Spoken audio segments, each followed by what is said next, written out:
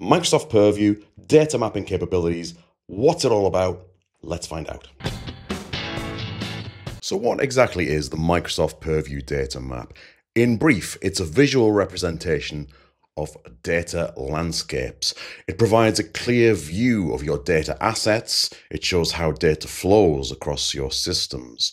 It helps you to understand the relationships and identify connections between those data assets that you have, and enhances comprehension of data interactions. In a little bit more detail, it's a foundational component of Microsoft Purview that provides a unified view of your data estate, allowing you to register, discover, understand, and manage your data assets across various data sources. And it helps you to register those data sources, and you can register various data sources, including on-premises, multi-cloud, and SaaS data sources, to create a comprehensive map of your data estate. Helps you also to discover and classify data. Data map helps you to discover and classify data across your registered data sources and helps you to understand the data's sensitivity and compliance requirements. Also helps you to manage data assets that you can organize into collections and domains, and making it easier to govern and secure your data, and to track data lineage, allowing you to track the flow of data across your data estate. And this helps in understanding data dependencies and impact analysis.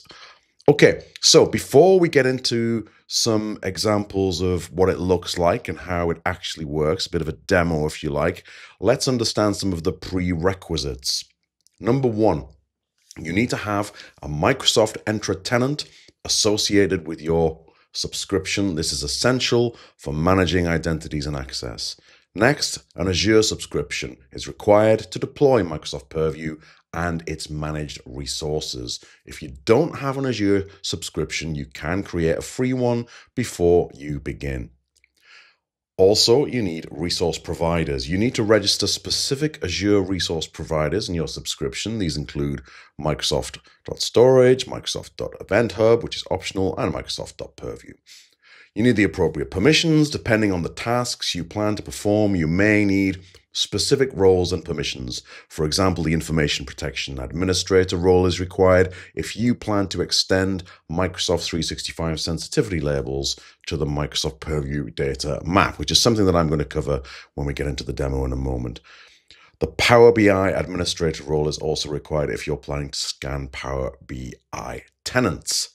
And Event Hub configuration. If you plan to use a managed Event Hub, you need to configure an existing Event Hub's namespace during the Microsoft Purview account creation, which allows you to publish messages to the Event Hub and consume and process them in Microsoft Purview. Okay, so that sets the scene a little bit. Let's get into how you get going with this within Microsoft Purview. So here we are in the Microsoft Purview portal, purview.microsoft.com. And the first thing you need to do in order to make sure that you can use the data map is you need to ensure you have an enterprise Purview account, and you need to upgrade from the free type account that you see here. So click on Upgrade Account. Then you'll need to select your Azure subscription that you want to use with it, and also a resource group.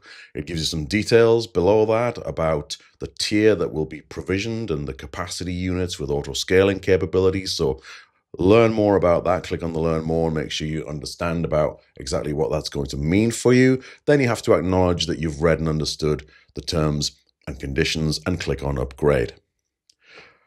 Next, you'll see this screen, almost ready to upgrade. You just need to give a name for the resource. And in this example, I've called it Peter Resource, all one word. It confirms the subscription that you are going to use and the resource group you've chosen and the location. In this case, I have selected UK's South location. So now we can click on Confirm, and there we have it. We've successfully upgraded to Microsoft Purview Enterprise. Okay, next we can see all of that detail in our account overview. We've got much more in there now. Account type is Enterprise, Azure resource links, consent state. You've successfully consented to the new Purview business model. We are good to go. So now we can get started in the data map, and we can find this by searching for it within Purview, or we can browse to it from the solutions button on the left side panel. We can see it highlighted here. We can see that we have a resource already created here called Peter Resource. This is our domain, and we need to create a new collection. And the intent of this is that I want to connect to a Dynamics 365 instance in this example. There's lots of other things you can connect to using the data map, but Dynamics 365 is what I'm going to have as my example. Okay, so we click on New Collection, and we can confirm all the details here. Display name, Peter's data source, description, data source to connect to D365. Again, just recall that that should say Peter's collection and collection to connect to D365. You have to select an admin user as well, and I've chosen one right here, and then we can click on create. And this is what you get. You get next right into that data source screen, and you can choose to register the data source within the collection that you've just created. So click on register, and you'll get a full list of data sources that you can choose from, and that includes things like Microsoft Fabric, and it includes things like the Dataverse here, which is in preview. And just a reminder, do be careful about preview features as they are subject to change. So I've searched for Dataverse here because I know that Dataverse is what we need to choose in order to select a Dynamics 365 environment from the data map. So we select Dataverse Preview, we click Continue, and then we've got to fill in our data source name. It gives us a generic name. We can change that if we want. We've got to browse to our environment, and if we go to the next screen here, we can see our data source name, put the Dynamics 365 environment URL. We've chosen our domain, which is Peter Resource. We've got our collection, which is Peter's collection.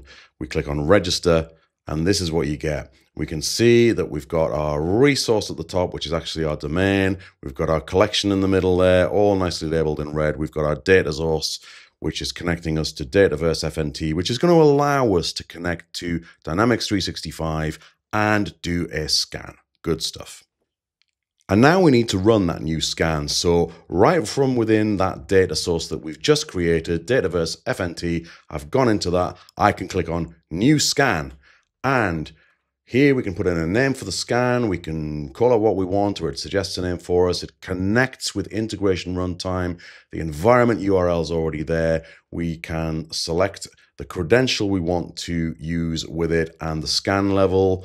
And we've got the domain and the collection there as well. So let's just take a little bit more of a detailed look at how that all comes together. Okay. So the first thing we need to choose is our credential, and we have two choices here. We can select the managed identity, the Microsoft Purview MSI system, or we can create a new credential. And what we need to choose there, if we're going for that option, is a service principal. So a couple of options there. For this example, I went for service principal. Right. Next, the scan level. Few options here. We can have auto detect, which default applies the highest level supported. Level 1 extracts basic information and metadata.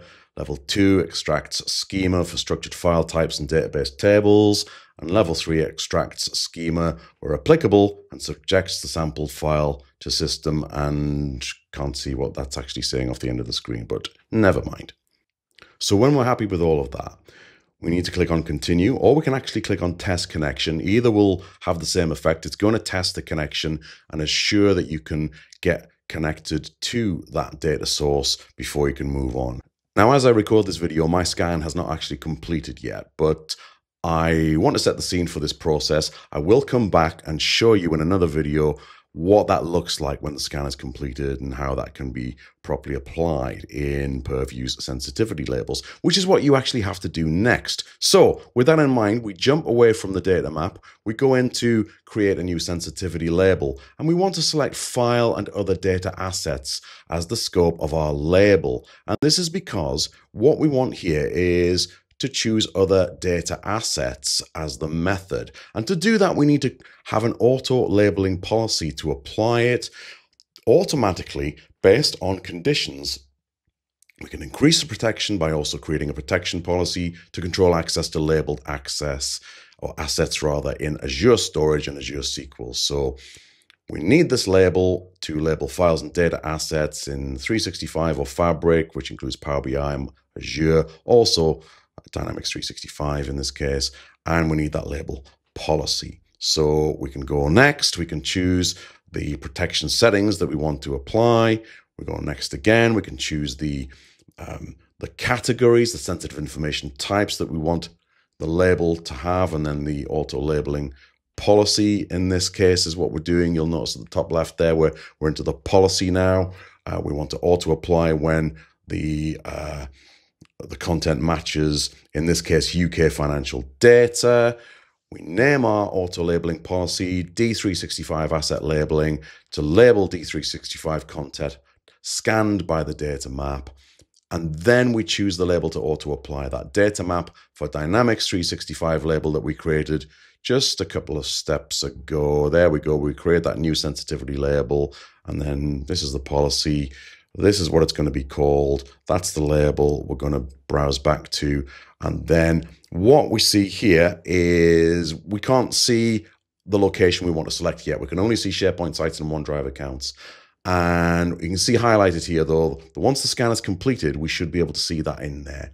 And it says here you can now apply labels to assets in non-Microsoft 365 locations like Azure and Amazon S3. Or in our case, we're going to try and do it to Dynamics 365. So we need to register and scan those data sources. So we've registered, and I'm running a scan right now from the data map so they can be included in the auto labeling policy. So that's where we're at. So we can set up the rules for our policy, common or advanced. We can then run the policy in simulation mode for up to 7-day period, and then review the results and decide to turn it on whenever we're ready.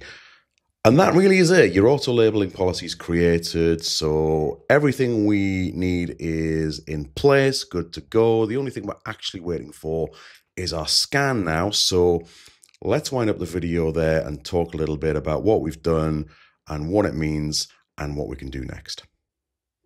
So there you have it, a mix of theoretical and practical there. I've demoed to where I'm up to, and you can be sure that I will do another video when I've got that scan result. But just to recap, what have we done there exactly? We have gone into Purview.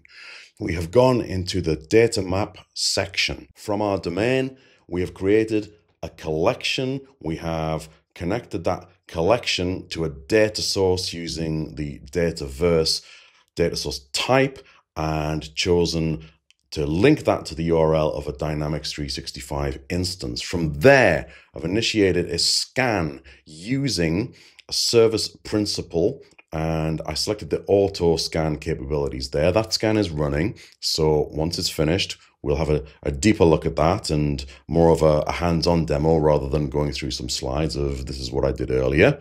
And after that, what we did is we got a label created. We created a label which is targeted to the data source, that type, and then we created an auto labeling policy which referenced that label and applied it under certain conditions when sensitive information types were created. So I think the data map, just summing up, is really, really cool. As a first sort of experimentation into it, I think it has massive potential. I'm excited to see what it can do here with Dynamics and with other data sources as well. I think it's a great example of how Azure Purview, Microsoft Purview have been brought together in this unified Purview compliance portal, all in one place, all of these features coming together, lots more features coming into play.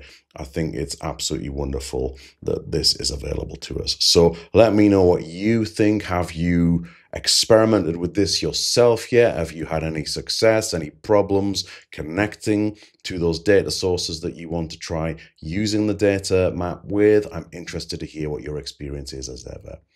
Let's wind up the video there for today. If you've liked it, please give me a thumbs up. Please hit the subscribe button if you're not already subscribed to the channel. It does help me so much. Hit the notifications bell as you do so as well, so you never miss a video on the channel. And if you want to give something back to the channel and help support me even more, you can click on the join button and see the various levels of membership available. You can get members only videos for only 99 pence per month. There you go. That's about it for today, everybody. Thank you for watching. Thanks for your continued support. Take care, stay safe, travel well, and I'll see you next time. Bye-bye.